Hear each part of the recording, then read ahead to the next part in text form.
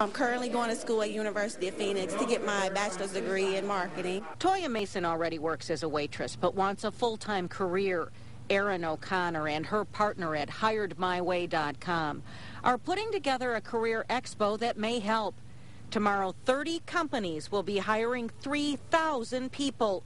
All of the jobs are in Michigan and are professional, skilled positions. We have all professional level types of positions. We don't have any non-skilled labor jobs.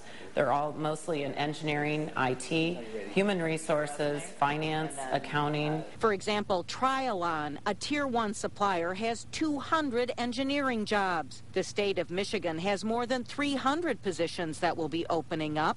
Chrysler will be hiring more than 1,000.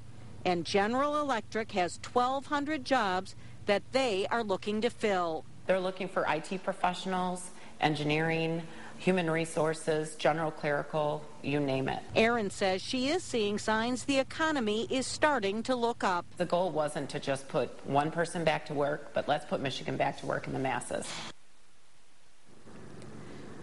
And again, we want to give you this information again. It will be tomorrow. It's a career expo. There will be 3,000 jobs available. It only runs from 9 in the morning until noon. It's at the Rock Financial Showplace in Novi.